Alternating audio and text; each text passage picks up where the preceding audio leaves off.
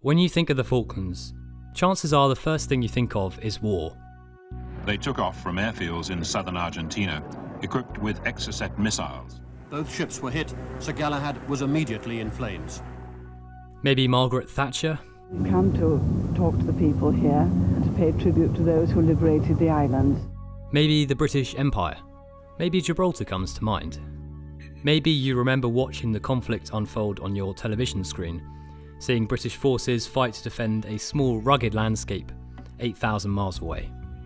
But there's a lot more to the Falkland Islands than 74 days of conflict 40 years ago. The story of the islands and of the islands themselves is rich, unique, and sometimes strange. The conflict, while a small part of the island's history, marks a turning point for the Falklands, a point that creates a duality, a before and after, a rural, difficult life, transforming into one of relative prosperity for its inhabitants. Since then, the way of life for Falkland Islanders has forever changed. You're listening to The Falklands Way of Life, a short podcast series produced by Falkland Islands Television. I'm your host, Charles Kershaw, and in this short series I explore the lives of inhabitants living in the remote British Overseas Territory and how life has changed over the past 200 years. This is The Falklands Way of Life. The Falklands, they got their own personality, if you like. I have good memories of that time. Our standards of living were lower then, but I think generally people probably appreciated what they had. We're going to have to accept the fact there's going to be a new Falklands. We cannot stay an anachronism, and we're achieving that now. All the change pretty much has been for the better in my eyes.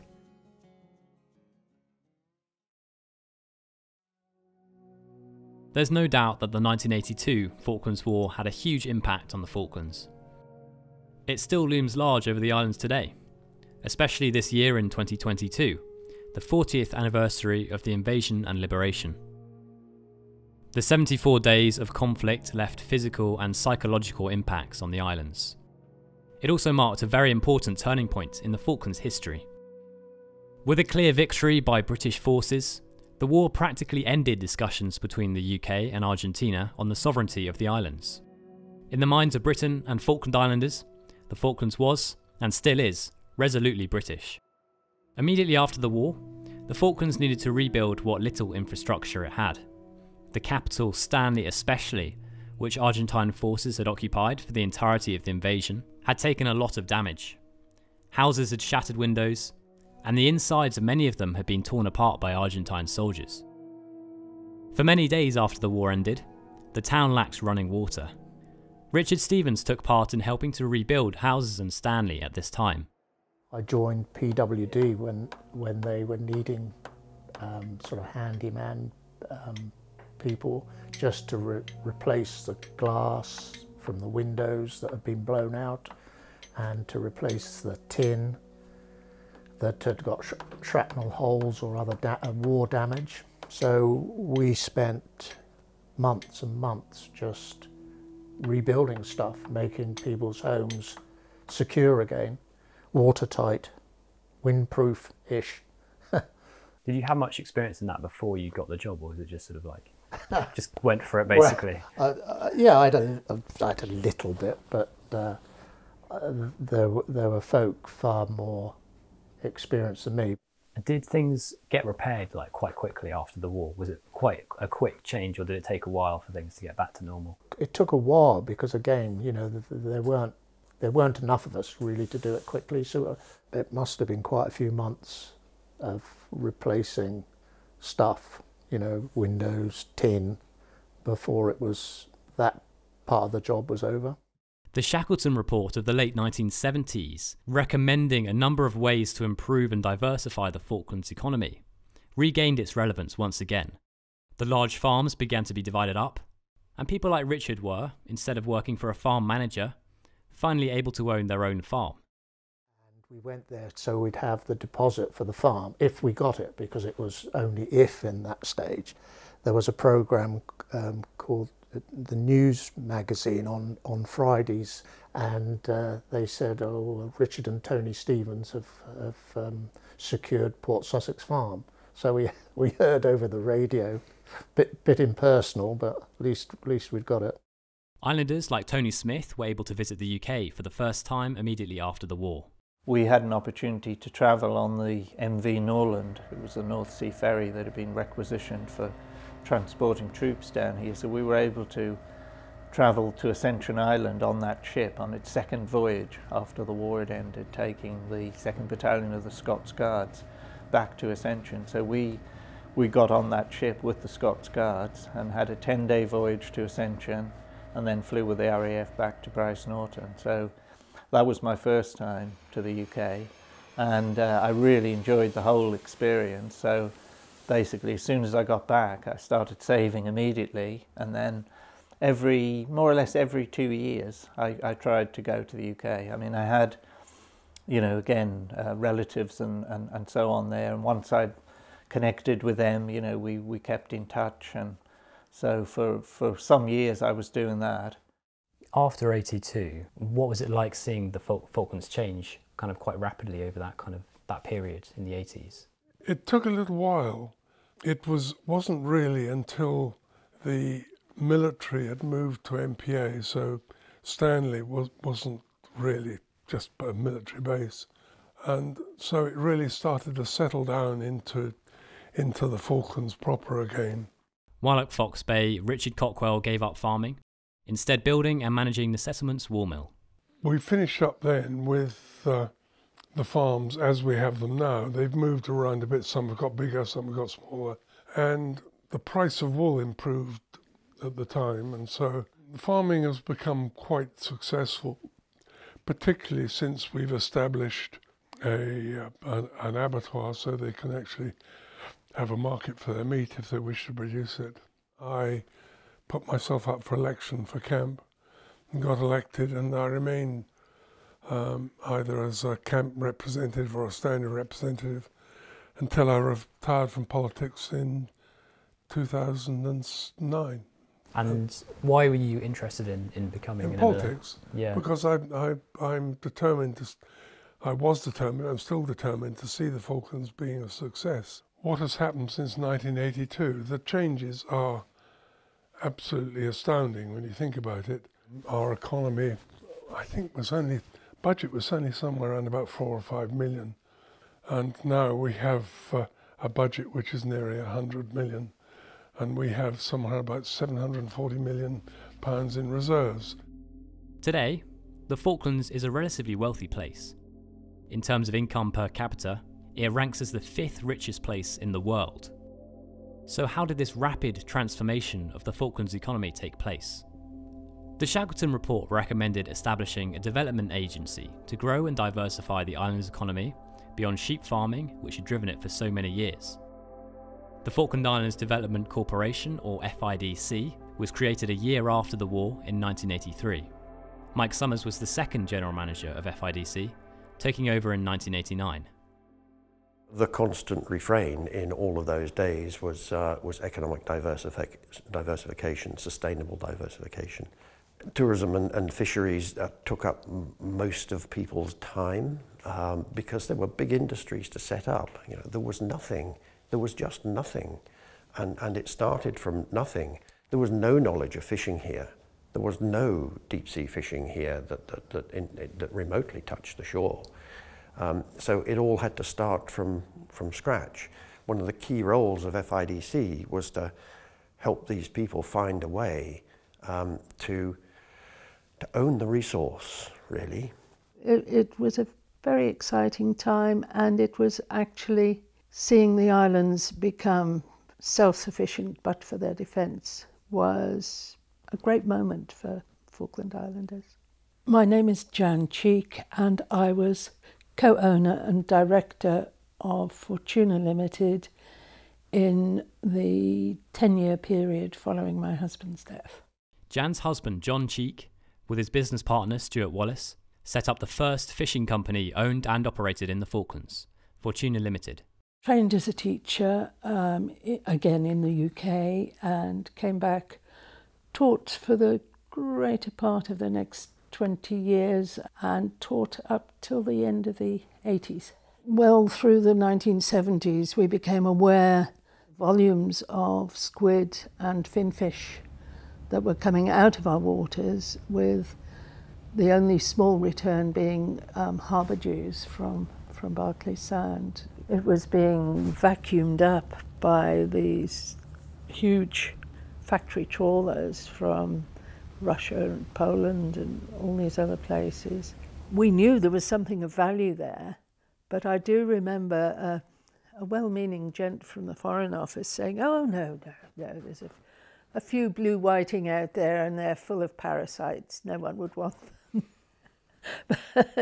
But, you know, so we were up against it in that respect, and it was frowned on by the Foreign Office because they felt it would cause ructions with Argentina. In 1986, the UK finally brought about the means to complete the transformation of the islands, the establishment of a 150-mile fishing zone. That was the point when John, my late husband, and Stuart Wallace saw people coming in who knew no more about fisheries than they did, and getting onto the books of Stanley Fisheries. They gave up safe, well-paid jobs with cable and wireless, borrowed a little money, travelled the world learning about fisheries and creating partnerships. But they didn't want to just be licensed brokering, they wanted to establish a real Falklands fishery. Not everyone was in favour of seeing local people get involved. Stuart on one occasion was threatened by one of the other companies, but in the meantime John and Stuart just plugged away. First of all, they invested in voyages, fishing voyages. We put all our savings into it at that point, John and I, and when that began to give a return, they ploughed it all back again, eventually in small ships, small shares in the ships. They had succeeded in creating that real Falklands fishing industry, and many other companies followed.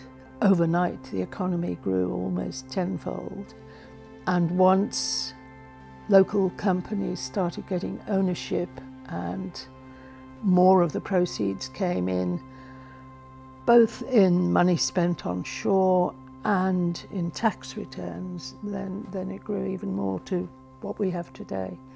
What was it like sort of in that period where the fishing industry was increasing and changing the economy, you know, pretty much overnight? How did it feel to be in the Falklands at that time?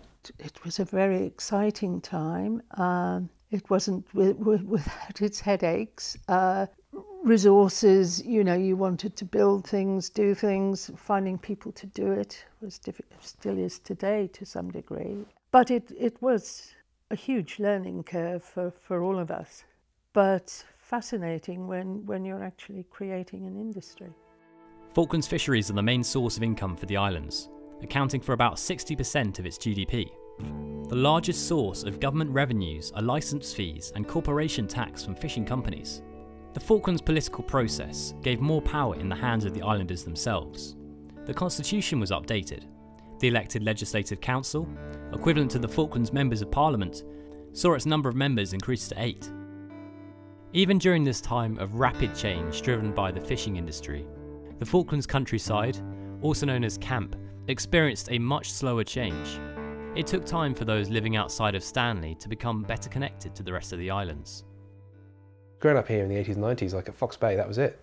My world was like 50 people and I had known them since I was born. So that's a totally different universe now. And I think that will continue. That's Richard Cockwell's youngest son, Sam, speaking. Born in the 80s after the war, Sam spent his childhood living a rural lifestyle on Fox Bay. Yeah, and didn't really come back into town until I was in my pre-teens, really, for school. So I was at Fox Bay. I mean, we came to town for like trips and stuff, but didn't really. Yeah, I was at Fox Bay for pretty much the duration. So how many people were in Fox Bay like at that time? I mean, did you spend pretty much all your time there? Best part of 50 people, I would think, Fox Bay East and West, and an assortment of kids that would kind of come and go with their parents sometimes. Looking back on it, we were very isolated. But I grew up with it, so you didn't really think of it in those ways. Like growing up in the camp was amazing. It was living the good life, you know. I mean, we had a lot of freedom. It was a totally different world than where we are now. And I kind of really loved it, and it was very simple. It seemed very simple. To my parents it wasn't. It was a total logistical nightmare to try and you know, keep a business going and everything else in a totally remote environment. But as a child it was awesome. So my mother, and it's still at Mum's house actually, she used to have this brass handbell, and basically I would just stooge off in the afternoon and there'd be other kids around or whatever, so we'd go off and when it was time for me to go home for tea, Mum would ring this bell and I knew that was when it was tea time and I had to get home. The process of building between 800 and 900 kilometres of gravel roads linking all major settlements outside of Stanley took place over a 20-year period, beginning in the late 80s and early 90s. Yeah, that was a massive change, because all of a sudden you could drive to Hill Cove, which from Fox Bay is a journey. I mean, that's a day beforehand, and then you could drive there in 40 minutes. We used to do these things at Christmas time where there was a couple of farms would host barbecues and stuff for Christmas time. And there'd be this big expedition, we'd all go off-road, and it was all this big adventure, and yeah, it was great fun and awesome off-roading and stuff. And then, yeah, with the advent of the roads, going to those barbecues took like 20 minutes. Whereas before it was like a 2-hour, 3-hour journey. In the 90s, broadcast TV outside of Stanley and other technological upgrades, like the internet, appeared. I was 12. I remember it really well. It was at Fox Bay, and we got TV broadcast the first time. Because up until then, my aunt and uncle in the UK would record things on VHS and send us videotapes in the mail, which you'd get via service. So I'd have a videotape of like cartoons and stuff. People used to like bring in videos. We had a good, like everyone would have all the VHSs labelled their names because you would just swap stuff all the time. So yeah, sometimes you'd be around someone's house that you hadn't seen for a while and be like, hang on, that's one of my videos. With the advent of the internet, that was when I was at school, I remember the internet being, you know, delivered for the first time. You know, the internet though, initially had an impact, but as you know, as with everywhere else, the impact has grown and grown and grown, and now we're absolutely dependent upon it. But the internet as well, I know, has got a lot better in the past few years before I came, in terms of, I was told in kind of the mid-2010s, you know, it was difficult to load like a YouTube video or something. Is that right? Oh yeah, no, it was incredibly slow. I mean, my use of YouTube was pretty minimal up until, you know, till I went to college and uni and everything, because it was just so slow. People used to laugh at me because there was a little kitchen downstairs in my halls of residence, and I would click on a YouTube video and immediately pause it to leave it to load, and I'd go downstairs to make myself a cup of tea, and that really, you know, that was a huge change of mindset as well, you know, because I was like, I suddenly, it actually took me a while to realise that I didn't need to do that. Stanley local Nick Roberts is the deputy editor of the local newspaper, the Penguin News. Yeah, absolutely huge change.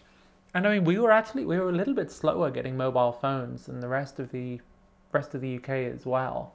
And I remember somewhere between 2006 and 2008, I saw a bunch of my friends all gathered around sitting in a little circle, like as I was going to school. That's strange. I went down to the pitch and I realised that it was that one of them had got a mobile, and they were all basically taking it in turns, passing around this mobile phone to play Snake on it. You know, it was hugely exciting. With the increasing wealth and economic activity in the Falklands, Stanley grew in size. The population of the city now stands at around 2,964, with relatively recent housing developments helping to create this growth. I mean, I remember some of the kids in my family, and this is how not in my family, sorry, in my class. I remember them getting new houses on the east end of Stanley. All of that housing development around where Kelper 4 is, you know, that didn't exist when I was a kid.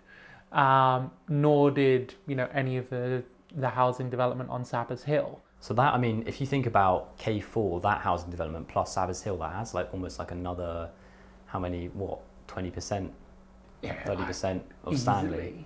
Yeah. So yeah, in that time period, like Stanley's grown by at least 30% just in terms of housing. Completely. So, you know, it is absolutely exploded. You're kind of seeing the history in the making almost, you know, because you're talking about, you know, saying, oh, you know, the town didn't go much further than the cemetery.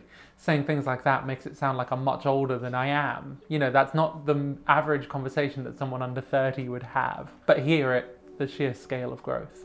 That's absolutely the thing. With this increase in prosperity has come better public services for everyone in the islands. Stanley's Hospital gives islanders the equivalent of the UK's National Health Service, giving free medical care and dental care to all. Higher education is completely funded by the government, allowing the children of the Falklands far more opportunity than many of their parents or grandparents ever had. At the time I went away, only 2 students a year went away at 12 to go to grammar schools in Dorset. My daughters came through the system. Now I see my grandchildren, one is about to go to university and one about to embark on A-levels. And it's not just for them, it's for all the children in the islands. And that, I think, has been the greatest change. And with education comes confidence to tackle things and confidence in the future. Because we're small, we can adapt quickly. And I think the rate of change that we've seen over the last 15, 20 years, say since sort of 2000, is so much faster. It's exponentially accelerating from the previous 20 years in terms of progress. So, you know, the changes in the last 20 years are significant. The changes in the next 20 years are going to be enormous. Coming from the perspective of someone from the UK, it's hard to imagine the level of change that the Falklands has experienced over a relatively short period of time. The rural, almost subsistence way of life for the majority of the population had changed and was no longer the only option. At last, there was hope, opportunity, and a clear future for the islands. Even today, it feels as though the Falklands has so many more opportunities and possibilities right around the corner. That takes us up to the present day. It's now 4 decades on from the 1982 war. So what does the Falklands look like today? And how has its way of life changed? Next time on the Falklands Way of Life, we'll be discussing this and what's still to come in the story of the islands. There's huge decisions in the making right now. We're at this kind of crossroads. So yeah, you're always looked after here, which is great. You know, people care a lot, which is great, but that can also be frustrating. But you're never lonely, or very rarely lonely here. I guess it's different to anywhere else in the world. The potential and the possibilities for the Falklands look good and promising.